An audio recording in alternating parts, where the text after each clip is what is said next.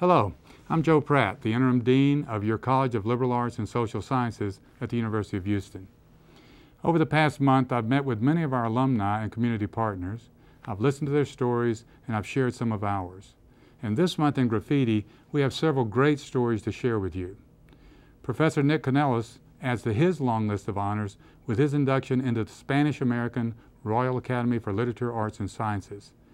Theater major Chelsea Stanley, known to all Cougar fans as our mascot Chasta, tells us how a scholarship is helping her achieve her dream of a college education. You'll also meet Hanukkah Faber, a class alumna and the youngest vice president for Procter & Gamble, who, along with her husband Eris Economan, also a U of H alumnus, established a travel scholarship in the Honors College. And you'll meet anthropology professor Susan Rasmussen, who helped organize the recent symposium on urban health and anthropology. We'll also bring you some great photos from the Moore School of Music Society's 22nd annual dinner concert.